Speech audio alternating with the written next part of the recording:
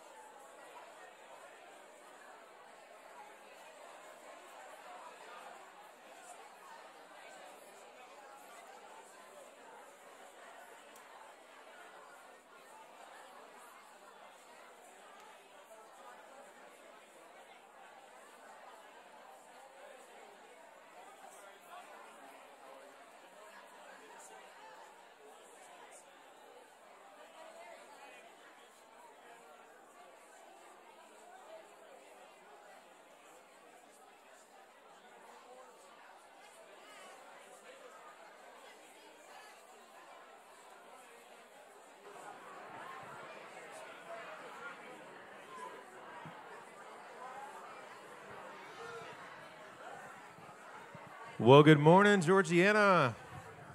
You all can have a seat this morning. It is a really, really nice and full morning. If you see some folks who are still coming in looking for seats, if you'll kind of condense and get to know somebody next to you, maybe that you don't know already, and allow some room for some folks to sit in. If you're like on the outsides, if you'll kind of maybe head towards the wall a little bit and allow some seats along the aisle, that'd be great. So it is so good to be in worship in here. Amen?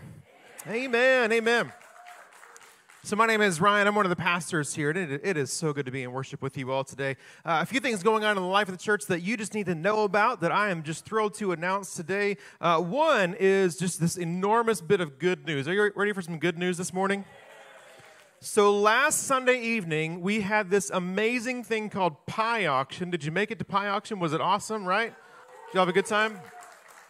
So if you were there live last Sunday, you heard us announce a total that was a little bit premature. So if you were there Sunday night, we announced that we had raised $78,000 on that evening, but you all kept coming through. You were faithful. You were generous. The checks kept coming in last week. And so the grand total, now if you've seen this on social media, you already know, so spoiler, but the grand total that we raised through Pie Auction ended up at just over $96,000. Yeah. So one thing you may not be aware of is that Georgianna gives all of that away. And one thing that was news to me is we don't even write off our expenditures for that evening. We don't take anything out to pay for just the cost of the rental and the food that night. Everything goes away, and specifically it goes to an orphanage called Seeds in His Garden, an orphanage in Africa that specifically reaches out to special needs orphans in Africa. So they are going to receive a check for nearly $100,000 coming up really soon, and that's all because of your generosity. So one more time, let's give God praise for all that He did.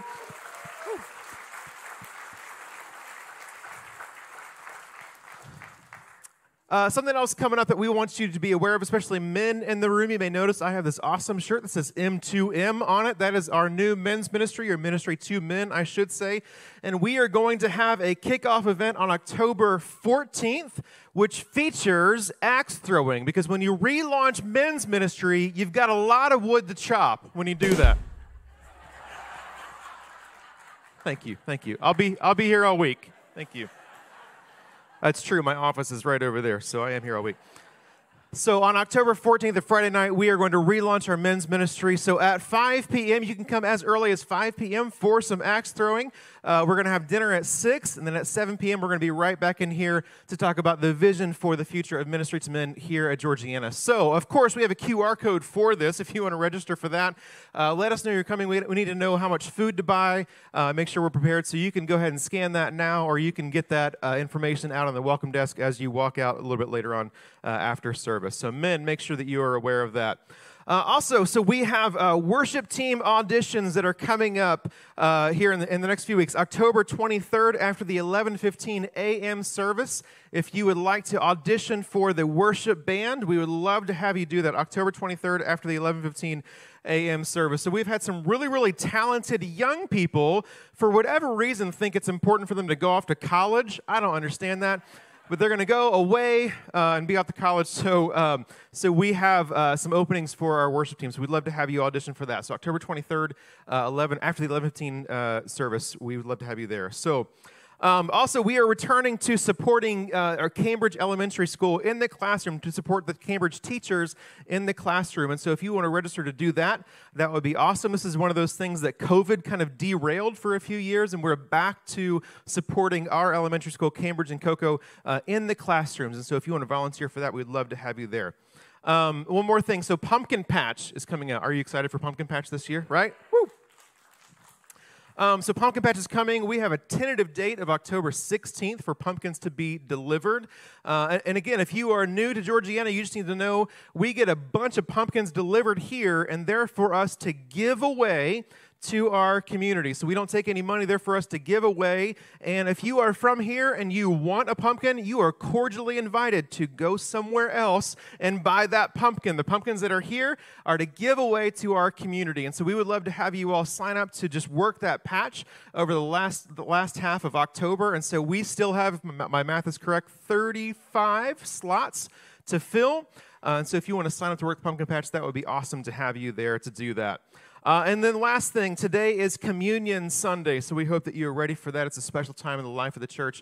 And every Communion Sunday, we give away 10% of our offering. Whatever we take in, we give 10% of that away. We tithe that to a ministry that we want to support. This Sunday, we were supporting Shema Ministries. These are local businessmen in the community who are helping individuals and organizations in need. This was started by Georgianna's own Dave Campbell, and so we're going to be supporting Shema Ministries today through our communion offering. And so the very, very last thing, we want to make sure that you are aware of how we are responding to the Hurricane Ian. We certainly dodged a bullet here in Brevard, and we're so thankful for that. But Southwest Florida was not so fortunate. And so I want to invite Corky up to talk about how we are responding to Hurricane Ian. Thanks,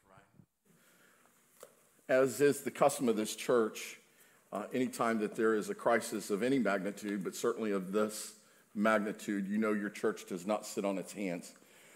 So on Friday, I began to have communication with the elder board about an immediate response that Georgianna could have, and they unanimously voted to send relief aid to 2 organizations that are already on the ground doing work in the Fort Myers area. So we will send $10,000 to Mercy Chefs, who is providing hot, home-cooked meals to literally thousands of people, and they'll do that for the next period of time. We also sent $10,000 to Convoy of Hope, which provides a different kind of need. They're providing more of the tangible things that you might need. Water for sure, blankets, tarps, these kind of things. Convoy of Hope is there.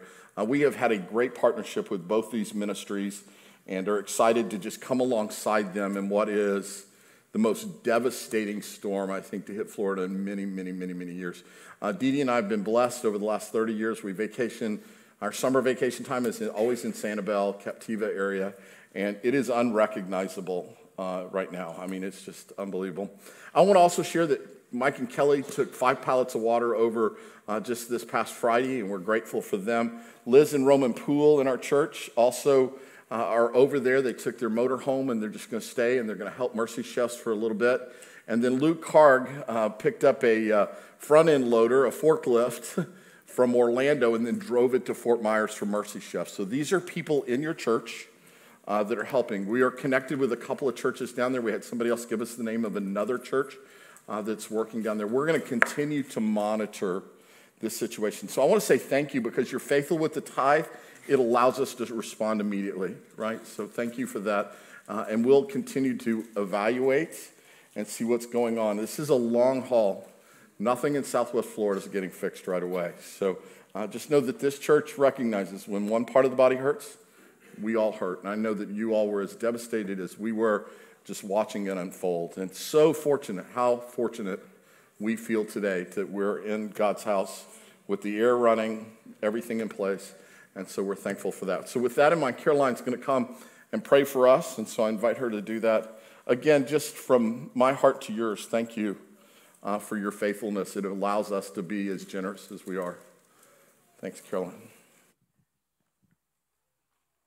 Good morning.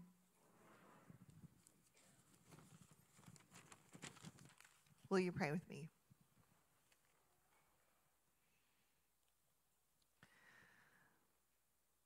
Lord, we thank you that you are a God who is with us, and you are the great I am. You are the God who was, who is to come. And yet, though you did not need us, you created us, and you love us, and you went through great lengths to just help us from ourselves, from our own sin. You rescued us from the pit we were in. We cannot ever show enough appreciation to you for all that you are and for what you've done for us. God, this morning our hearts are just so heavy for those who are in Southwest Florida and throughout the middle of the state who are just going through such a difficult time because of the hurricane. And we pray that you would just provide for them, walk with them, reveal yourself to them as they're just going through such a hard time. And I pray, Lord, that you would just give them the ability to sense your presence and to know it, to feel that you're there, feel your spirit, and see your hand move in their life like they never have before. And that ultimately that they would be drawn near to you. And Lord, we just pray for those who are providing aid wisdom. We pray for strength for them. We pray for the resources that are needed to be generously given. And we just pray for comfort for those who are experiencing loss. And most of all, God, we do want to pray for salvation. We pray that this would just spark a revival in that area, that people would bow their hearts to you that are lost. God, we love you so much. And help us this week to look outside of ourselves so that we can love and serve those around us. And help us to remember the reason why we do that so that we can share Jesus with them. Amen. Amen, church. Would you stand back to your feet this morning as we continue to sing to our God?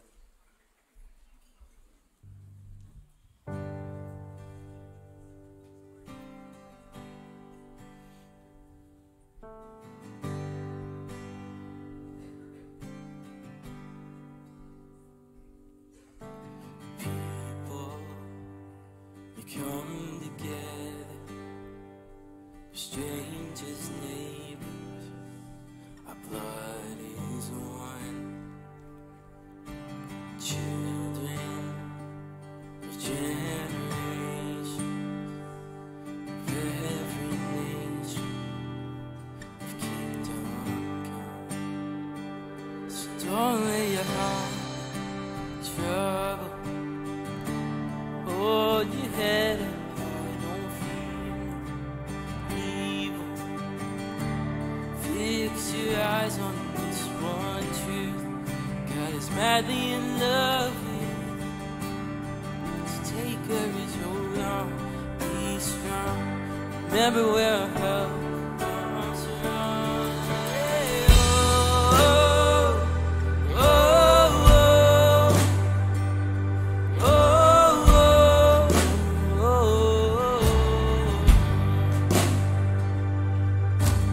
oh,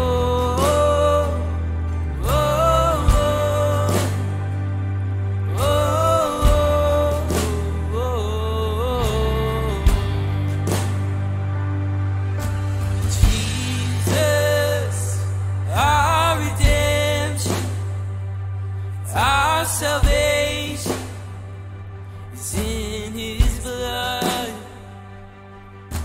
Jesus, light of heaven, friend forever, his kingdom come. Don't lay your heart in trouble.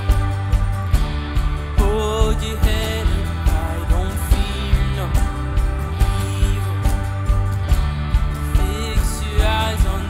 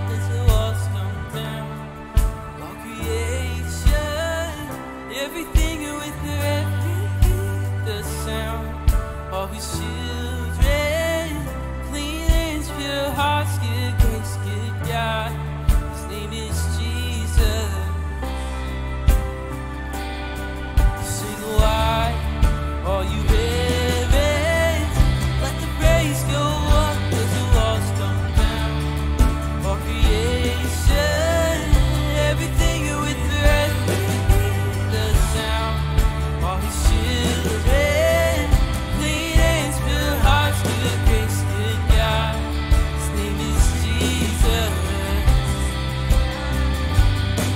Sing wide, all you heavens, let the praise go up as the walls come down. All creation, everything with breath, the sound. All His children, clean hands, pure hearts, to the grace of God. His name is Jesus.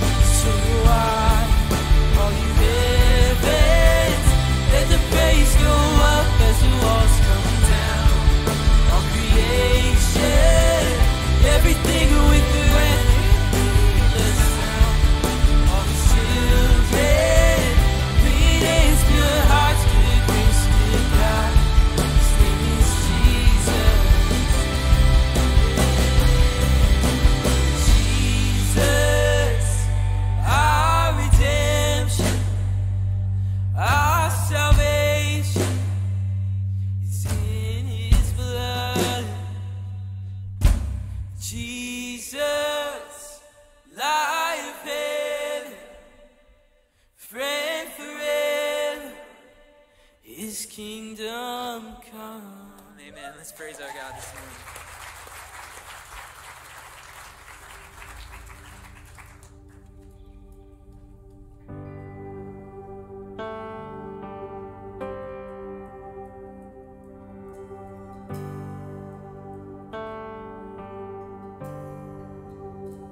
The rain may come, the wind may blow. It's you I hold to through it.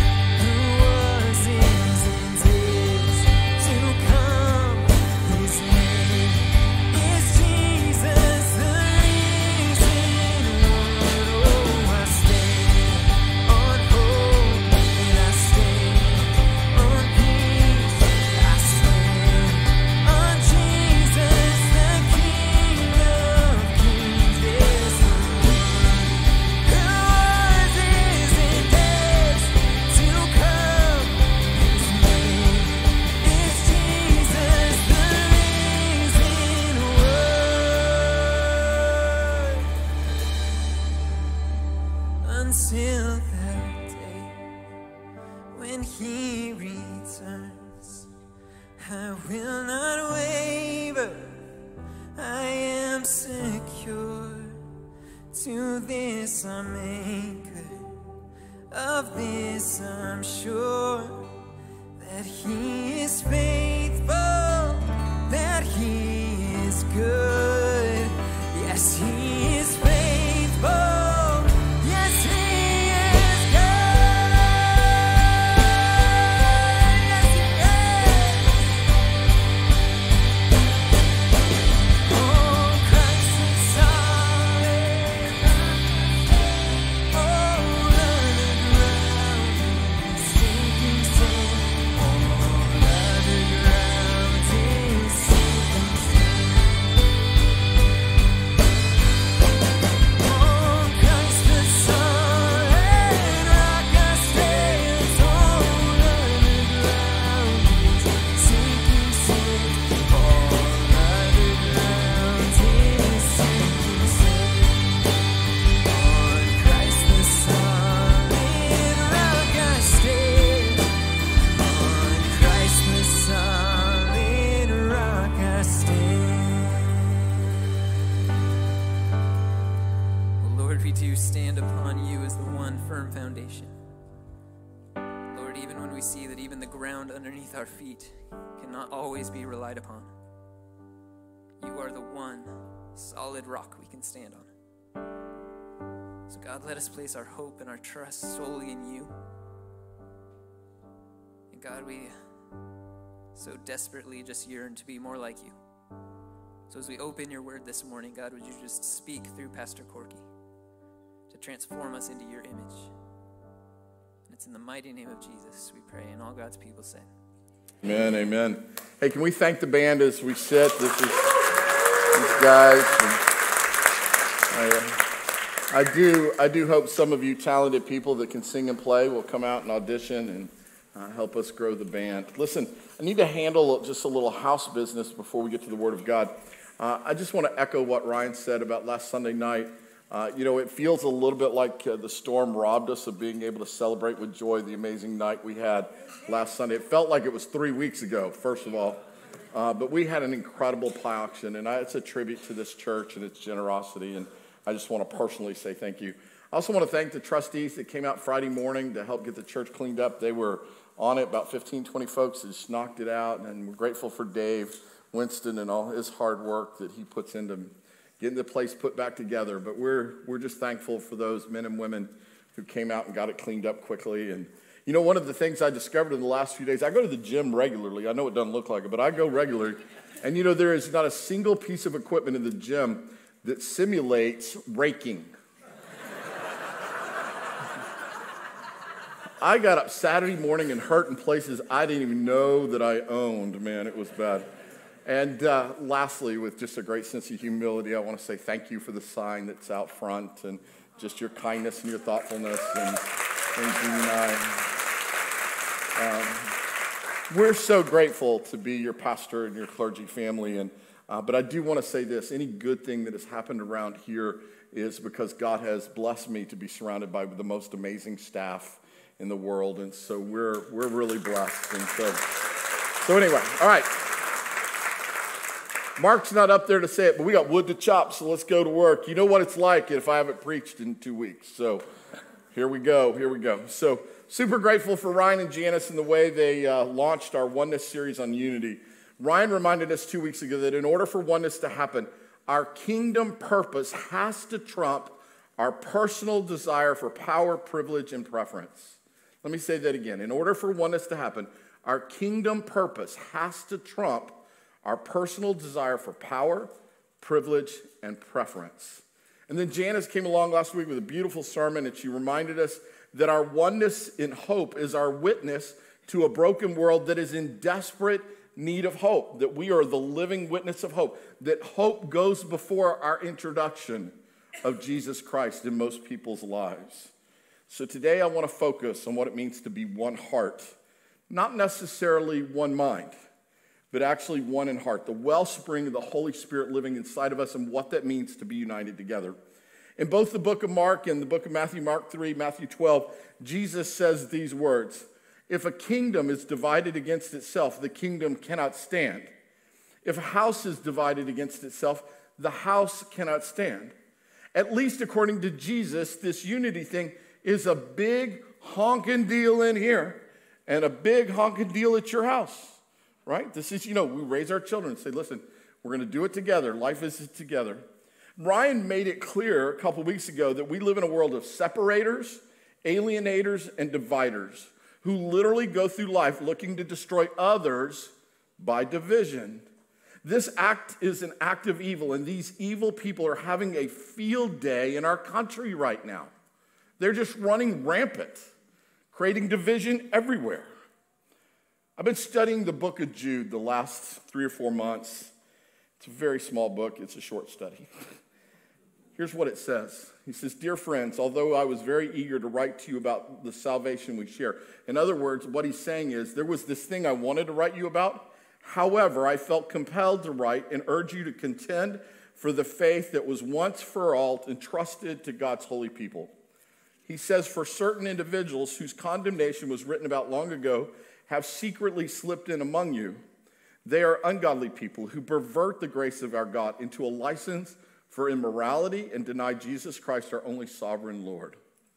These kind of warnings run throughout this book, throughout the book. Jude is 24 verses of a wake-up call. Jude goes on to say right at the very end, it says, "But dear friends, remember what the apostles of our Lord Jesus Christ were told. They said to you, in the last times, there will be scoffers who will follow their own ungodly desires. These are the people who will divide you, who follow mere natural instincts and do not have the Spirit in them." I'm telling you, the book of Jude could easily be written for the modern American church. It's incredible. It is 24 verses of "Wake up, O sleeper, arise and shine, for Christ is on you." It's a wake-up call. So if I can be completely transparent for a minute and lose my mind just for a second, I need to tell you this morning something some of you know about me, some of the leaders know about. I am a unity freak. I am a freak about this idea of unity. The biblical mandate for oneness is a huge, huge core value for me. I think it comes from seeing destructive effects of disunity in churches, in businesses, in sports teams, and in families. If you live inside this kind of brokenness long enough, then your passion will boil to see it never touch the people or the things you love, because you know how destructive it is. As your under-shepherd of the great shepherd, it is my mission to protect us from the tentacles of disunity with my last breath. I will not let anything come between us. Listen, there are things that we will not agree 100% on, but there should be some non-negotiable core values that unite us in ways that cause us to look past these many differences that the world has.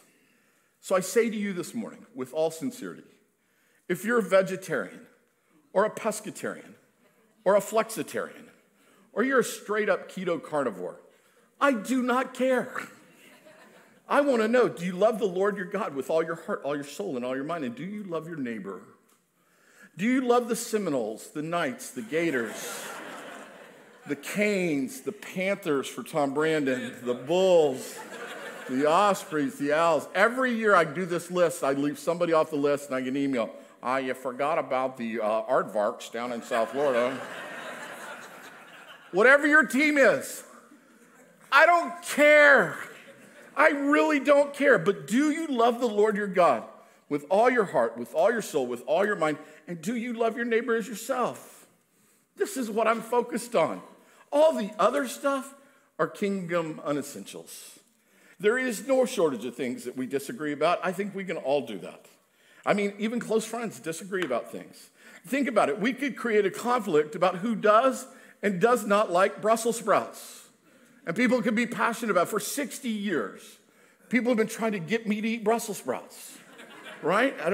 I was going to put a pie chart together about Brussels sprouts, but Janice promised we were done with pie charts. So seriously, church, until 2 years ago, you could count me among the Brussels sprout haters in the world.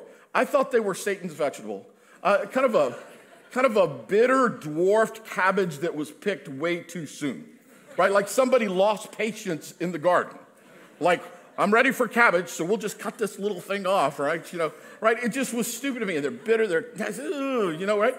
So about 2 years ago, we go to dinner with some friends at a restaurant in Melbourne.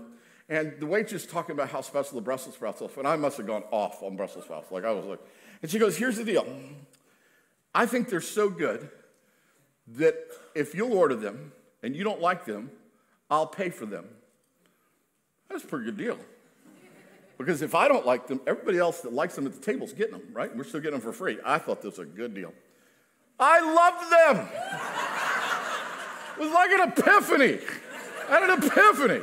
It was incredible. Now to be clear, they were cooked in bacon, butter, and brown sugar. All right?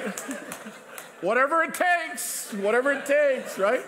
Just last night, we had some dinner with friends. Mark, you made some amazing Brussels sprouts. They were just incredible. Now count me among the Brussels sprout enthusiasts, right? I can talk to you about that. Cauliflower, ain't happening.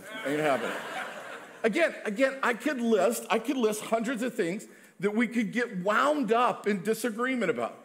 Sports teams cause people to lose their minds. Like one of you last Sunday, I'm going to try not to look at you, walked in the room doing the tomahawk chop. Right? Too soon, bro. Too soon. Right? I'm just saying, right? Little humility goes a long way. You don't see me every Sunday going, oh, you just got to dial it back a little bit. Right? And then there's politics. There's social justice issues. There is worship music styles. There is the way we do communion. Believe it or not everybody thinks this is a good way to do communion. There's global warming or non-global. There's reality TV. Why do we have reality TV? We have a show called Naked and Afraid. Like I want to see some chubby guy without any clothes on, wandering around dirty, getting eaten by bugs, trying to survive. Who cares? It's not real life. You're there because you chose to be there. That makes you an idiot. Right? But man, people watch that show. It's like 12th season. I'm like, seriously, what is wrong with people? And of course, believe it or not, we still have a few COVID-related conflicts. So you see, there's all manner of things that we can disagree about, even Brussels sprouts. The Apostle Paul made a radical statement in his letter to the Galatian churches. He was bold, so bold as to say, so in Christ Jesus, you are all children of God through faith. For all of you have been baptized into Christ, have clothed yourselves in Christ. There is neither Jew nor Gentile, neither slave nor free, nor is there male and female, for you are all one in Christ Jesus. Radical. In our mostly egalitarian society, a statement like this just roll past us. We read it, we don't think it's a big deal. But can you imagine the circumstantial differences between a Jew and a Gentile in the first century when it's written? I mean, there's so many places disconnect. These issues plagued the early church, these disconnects. What food could we eat? Who prepared it? Where did it come from? Was it sacrificed on an altar? All this kind of stuff. And then there was this issue of circumcision. If you were a new convert to Christianity and you were like, hey, that's a big honking decision, right? You're a grown man, that's a big deal, right? They had this conflict, right? But what Paul is saying, neither matter, only Christ.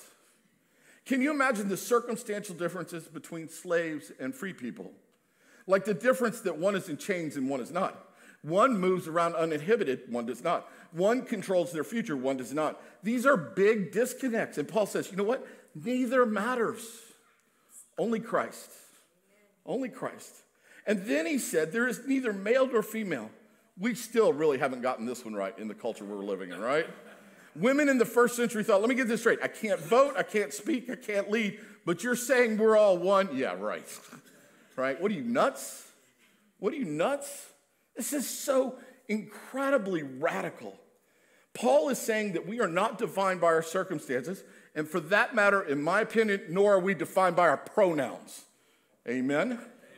We are defined by Jesus Christ, the author of salvation, the first fruit of life. In my opinion, we have got to quit letting our circumstances define who we are. We are defined by who Christ is. Our identity is in Christ. I think part of the problem is that we choose sameness because it feels safe. But there is nothing in this book about safety. This is the Word of God. It is not an OSHA manual. It is the Word of a living God. This book is about repelling the darkness, chasing the gates of hell, confronting our sin, and declaring war on our self-dependency. Sameness is not always the same as oneness. You need to get that through our heads. Sameness is not always the same as oneness. In 1 John 3, it says, "Dear children, do not let anyone lead you astray." I just think it's pretty easy these days to get led astray. The fact is, I've seen more people led astray in the last 3 years by false teachers, cultural consumerism, and the whims of a wispy-blowing religion of individualism. A modern religion based on feeling good and not being obedient. More and more people are ignoring these warning signs as if they don't have eternal significance, as if there are not consequences. I think we find ourselves in a messed up, mixed up, chaotic world plagued by sin and death, and it touches every aspect of our lives and families and communities. However, in the unparalleled prosperity of the United States of America, we can almost manage to insulate ourselves from our need for others or our need for Jesus through some sort of combination of achievement and addiction. And then all of a sudden, disunity just feels normal. Just being at conflict with somebody just feels normal. We vacillate between education and entertainment in an endless quest for momentary experiences of the so-called good life, turning to the gods of self-help when they seem to suit our situation. And it all leads to divisive individualism that doesn't care who it hurts or what it destroys to get what it wants. Let that sink in. It doesn't care. So I want to share an ancient creed with you. I'm going to turn around because I discovered at the first service that without my glasses, I can't read it from the back. So you know this creed. If you can say it with me if you'd like. But I'm going to get us started. It's called the Apostles' Creed. It says, "I believe in God, the Father Almighty, maker of heaven and earth, and in Jesus Christ, his only Son, our Lord, who was conceived by the Holy Spirit, born of the Virgin Mary, suffered under Pontius Pilate, was crucified, dead, and buried. And the third day he rose from the dead.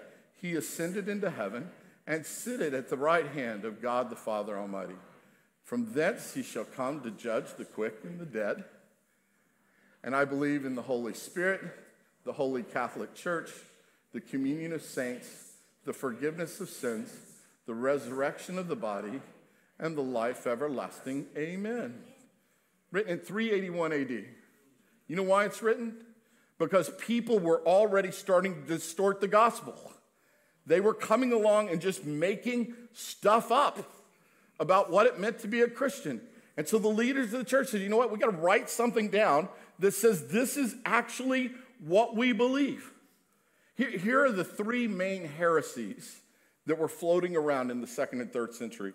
The first one was Arianism, a theology that denies the divinity of Christ. Then there was Pelagianism, a theology that denies the doctrine of original sin, that essentially it says we're all innately good and do not need a Savior, much less a Lord. And then there was Gnosticism. This was kind of a weird thing that denied that the body could ever be holy, and the only way that you could know God was in your mind, and nobody would know that you knew God because it was in your mind, and nobody could judge that. It was like Nirvana and New Age collided, you know? Here's the thing. These three heresies, they're as real today as they were in the 2nd century. They're just masquerading under cultural influences of individualism that denies the need for Jesus. You know it as you do you. You just do you. You be you. All right? Don't worry about anybody else. Doesn't matter if it hurts anybody. You just do you. This is what's happening. It's creating a Christianity that is comfortable, is based on being comfortable with personal sensibilities. And it always gains traction and validation by dividing hearts. Just like then, these things are finding their way into the local church. And I'm telling you this morning, not here and never on my watch. This is why I am a unity freak, because we are so vulnerable to the slightest seed of doubt. I want us to be one heart about the virgin birth, about the divinity of Christ, about the lordship of Jesus, the atonement of the cross for our sins, the power of the Holy Spirit, the authority of Scripture, and the call to give ourselves away. I want us to be one heart around the least of these that Jesus spends so much talking about. You know, the one another's, the marginalized, the hungry, the forgotten, the orphans, the widows, the unborn, the sanctity of life, the lost who are all around us. The truth is there has to be no room for divided hearts inside the kingdom of God. United hearts is what advances the kingdom. Some of us are experiencing, I believe, spiritual turmoil because we have yoked our hearts to toxic hearts and toxic systems that pull us away from Jesus and pull us away from his church. We have accepted culturally a lukewarm, watered-down faith as normal and acceptable. I've got bad news. Some are going to get to the end of the race and realize that they have compromised the great gift at the expense of popularity and people-pleasing. Church, this is why I'm passionate about unity in one heart, because it matters both now and forever. This is not just like, oh, it's not going to work for you on Tuesday. It's forever. In my early years of working around high-level sports teams, I saw the destructiveness of divided hearts and how easily they could divide a locker room. It just took one bad apple ruins the barrel kind of thing. I've been in the room where a very talented athlete was being let go, sent down, traded to another team, simply because they were dividing the team. The unity of the team was too important to risk it for the sake of talent alone. And we see this happen all the time. Oh, they're super talented. They're super destructive. They've got to go, right? So when I became a business owner in my 20s, which I need to tell you is way too soon for anybody to own their own business. I would love to know then what I know now. It's been crazy. But I put into practice a value-based system for hiring people that I actually learned from Coach Steve Spurrier when I had a chance to work under him. I believe in hiring people based on 3 criteria: competency, character, and chemistry. We live in a world that primarily focuses on what? Competency. And while a lack of competency can be harmful to any organization, it can also be overcome. You can train people. You can help them become better. All these kind of things. But here's what I would tell you. Character failures and chemistry issues, these are corporate culture crushers. They just crush the culture. Another word for chemistry might be oneness. Interestingly, that these 3 things, same 3 things, are generally what gets you fired or removed from a ministry. It's the same 3 that got you hired. You can't do the job. You can't honor Jesus with your life. You can't honor your teammates with love and support. And failure to be one, to be all in for one another, these get you spit out. These are my principles when I look at people. And I can be really patient for a long time with some people. But you get to a point where you realize that character and chemistry cannot be compromised. In the early church, it had a zero-tolerance policy for disunity. You just go home and read Acts 5. It'll take you about 4 minutes, and you realize how serious it was in the early church. Interestingly, without oneness of heart, people don't feel the pressure to excel, which is competency. People aren't held accountable, which is character. And people fail to create community, which is chemistry. Trust me when I tell you, this one heart thing, it's a big deal. It matters. Now, I love the Bible, right? You know that I think this book is timeless. And so there's a story. God gives us a story of what disunity and the consequences it looks like. So go to Numbers in the Old Testament, early in the book. We're going to go to number 13. We're going to just look at some small pieces of it. Go to 13, verse 1. The Lord said to Moses, "Send some men to explore the land of Canaan, which I am giving to the Israelites. From each ancestral tribe, send one of its," keyword here, "leaders." So at the Lord's command, Moses sent them out from the desert of Paran. All of them were leaders of the Israelites. Here are their names. And it lists them. And then it goes on to tell a story of them wandering for 40 days through the promised land. They collect some fruit. They bring back some pomegranates and some grapes and some other things. It's just incredible. Pick it up in verse 26. They finally come home. And it says, they came back to Moses and Aaron, the whole Israelite community in Kadesh in the desert of Paran. There they reported to the whole assembly, and showed them the fruit of the land. They gave Moses this account. We went into the land to which you sent us, and it does flow with milk and honey.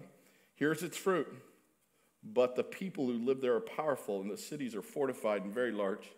We even saw descendants of Anak there, which are like giant people. The Amalekites live in the Negev, the Hittites, the Jebusites, and Amorites live in the hill country, and the Canaanites live in the sea, near the sea and along the Jordan. There's too many ites, is what they're saying. The ites are everywhere. And then Caleb silenced the people before Moses and said, we should go up and take possession of the land, for certainly we can do it. But the men who had gone up with him said, oh, we can't attack these people. They're stronger than we are. And they spread among the Israelites a bad report about the land they had explored. They said, the land we explored devours those living in it. And all the people we saw there were of great size. We saw Nephilim there, descendants of Anak. We seemed like grasshoppers in their own eyes, and we looked the same to them. And pretty soon, they had divided the entire nation of Israel over this single issue of disobedience. Divided hearts led to missional disobedience, and it kept the children of Israel from the promised land for 40 years. The consequences, church, of disunity always ripples through community. I want you to just think about it. Invasion of personal agendas, personal fears, personal biases, they just crept in. And if you leave them unconfronted, they will eventually divide. It's an age-old story. It's a 3,000-year-old story. Think about it. These are the 12 best. They're the best of the best Israel had to offer that they sent into that land, right? They're listed by name. And they allow fear to trump the power of God. Keep in mind, this is the same group of people that had seen God defeat Pharaoh, the greatest army in the land at the time. God defeated them. They had sent a cloud by day, a pillar by night, just lead them. They had seen manna just fall to the ground. Breakfast, like Kellogg's in the morning, man, it just happened, right? And then there was quail, meat to eat, right? They saw water come from a rock. Seriously, what else do you need to see? Oh, there's big people over there. Better not go. The exploratory spy mission lasted for 40 days. And then the spies returned to the wilderness camp. Can you imagine how eager everybody must have been to hear this report? We've been waiting 40 days. Where are they coming? What happened? What is this? And then can you imagine how consequential this report and their response would be? And they gave to Moses this account. We went into the land which you sent us, and it does, man, it flows with milk and honey. And here's its fruit. They showed them the fruit. So far, so good. And then conjunction junction happens. And we get the dreaded but. But the people who live there, they're powerful. Their cities are fortified. The cities are large. We saw descendants of Anak there. The Amalekites live in the Negev. The Morites in the hill, blah, blah, blah. Can you feel the oxygen being sucked out of that room? All the joy, all the anticipation is just gone. Listen, we do it all the time. We go from God will be faithful to fulfill his promise to some sort of TED Talk methodology where we're counting the costs on one page and counting the pros on the other, and what? When God says go, it's appropriate to count the cost, but there is a vast difference between counting the cost and doing a cost-benefit analysis. I want to be very clear about something at this point. When God gives a direction or assignment, we don't determine its legitimacy or its veracity by running spreadsheets to see if it makes sense. This is lack of faith that is holding back most churches in this country. God's will and assignments rarely make sense in the world's way of making sense of things. I give you example one, the pie auction. We must determine to obey first before we even get the assignment. Then it's not a question of if we will obey, but how we will execute our predetermined obedience. We just act on it.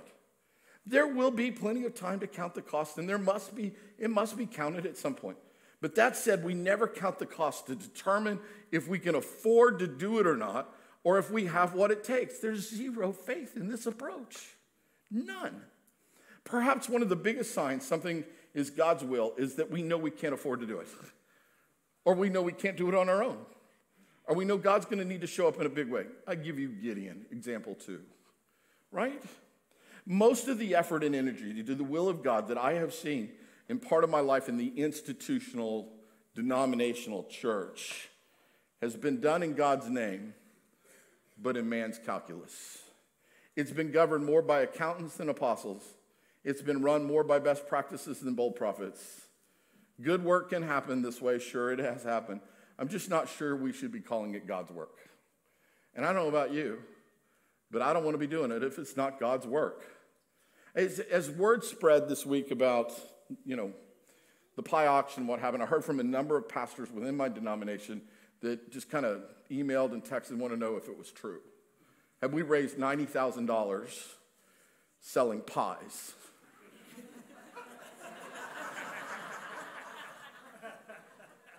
I said, and a few cakes. There's a cake mixed in there somewhere. I think we did all right with some cakes. Here's what they all to a person said to them. Not my accountability partners, not Titus, not Scott, none of them. Literally just some pastors in our denomination said to me, did y'all decide to take some of it off the top and keep some back? I mean, that's a large amount of money. Did you decide to keep back some for your storehouse? Really? Are you kidding me? There's no faith in this. It is to shave a blessing intended for orphans to create a sense of security for us in a first world country. I will never be a part of that. That we're going to say, oh, it was more than we thought it was going to be, so we should take some and keep it for ourselves. Who does that? But this is the thinking. We need to remember that we serve a God that defeats armies and big places because he blew a trumpet. Come on, can I get an amen? I mean, seriously, what are we thinking? This disunity proves so seriously costly.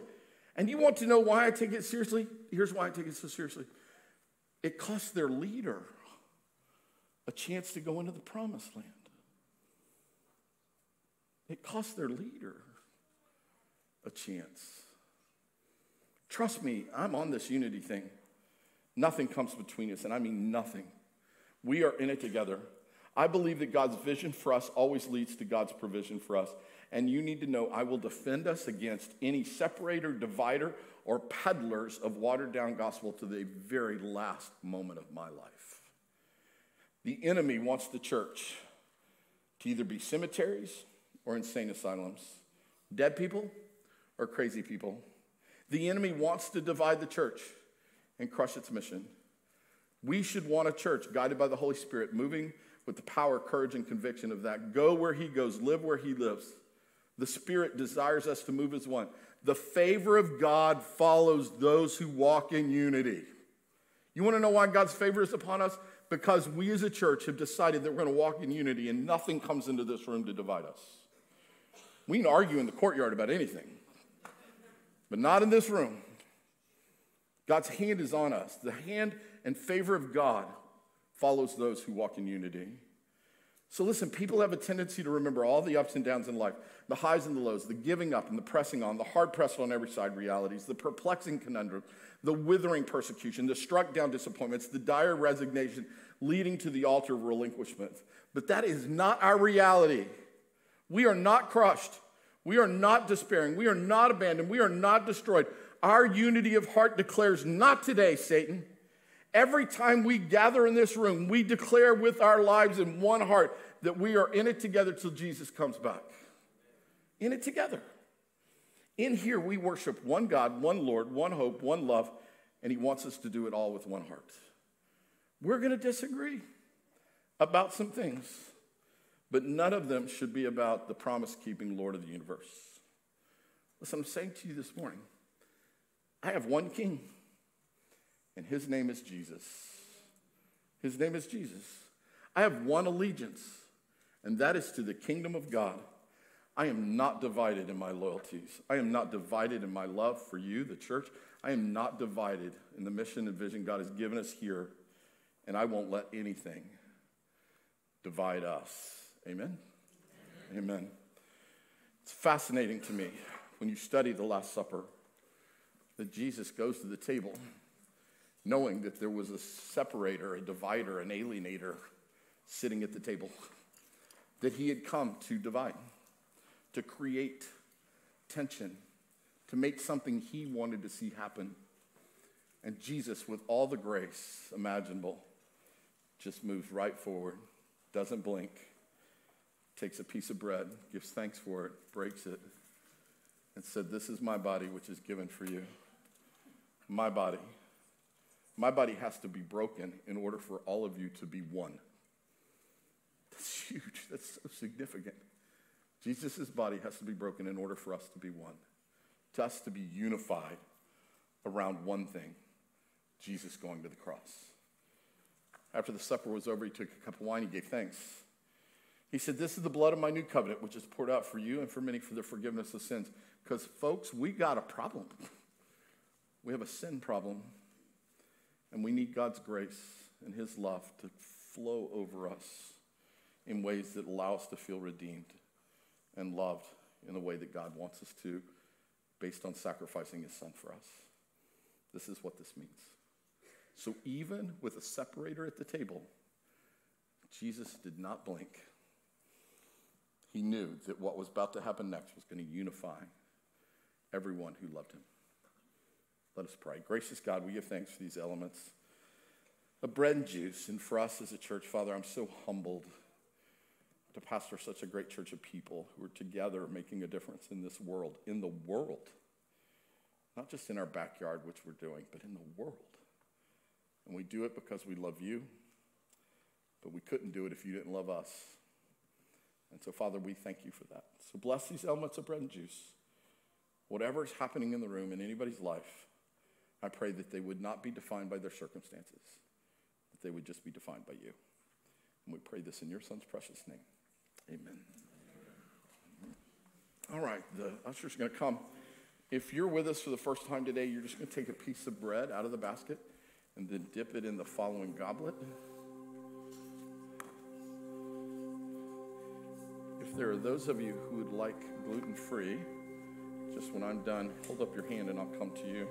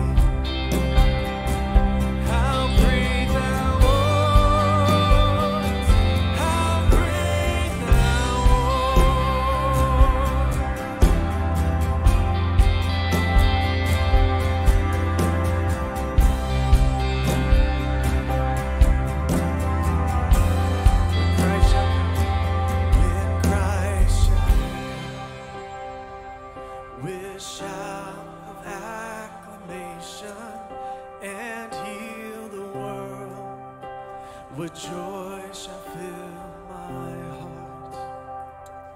Then I shall bow in humble adoration and then proclaim, my God, how great thou art.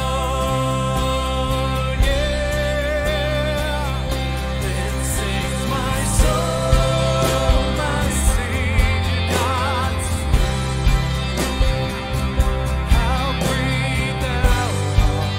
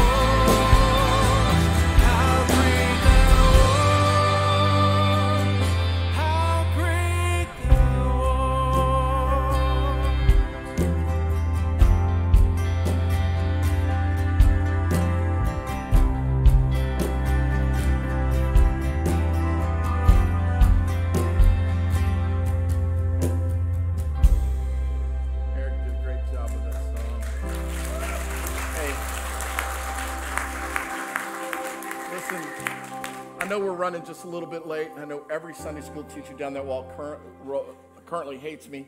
But I want to show just a 1-minute video clip that was taken when we went to Israel, and we were actually in Jordan. We're standing on top of Mount Nebo. I sent this back home 3 years ago now. But I just want to share this clip. I think it's going to be poignant to what we learned Hello, today. Georgianna. We're standing on the top of Mount Nebo, the same place that Moses came and looked into the promised land and then was taken away and died. Can you imagine leading the people of Israel to this place, and because of disobedience and fear, he was not allowed to enter into the promised land? Gosh, as I stand in this place and I look at a place that's flowing with milk and honey, the land of all the ites that we read about in the Bible, all I can think about is that I don't want anybody left behind. That I want us trusting the promises of this book so that we know that God has our future in his hands. And that if we will trust him, if we will walk with him, there will never be a day that he won't go before us. And so this place has been powerful as we've come to the top of Mount Nebo to be reminded that God called it the promised land, and that he promised to deliver his people, and that we will not live in fear no matter what is coming our way. I love you, and I can't wait to be back with you very soon. Shalom. Let me share with you why that's so poignant. We got to the Mount Nebo, and we did a devotion, and we had some time there, and I just stood there, and I just couldn't quit crying. I was just weeping and weeping, and Dee Dee comes up. She always thinks the worst when that's happening. I don't know why she's that way. And it took me a few minutes to get myself under control, because I stood in the place where Moses had delivered a stiff-necked people, and some of them would not enter the promised land because they had been disobedient. They've been unfaithful.